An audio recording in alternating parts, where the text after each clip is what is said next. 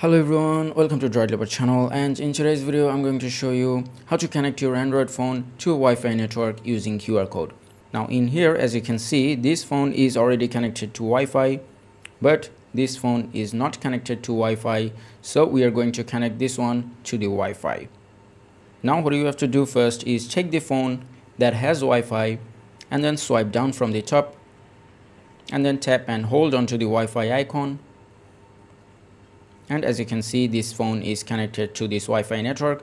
Now from here, all you need to do is tap onto this gear icon or the I button right next to the Wi-Fi name. And here at the bottom, you can see QR code. Now from here, all you need to do is tap on QR code.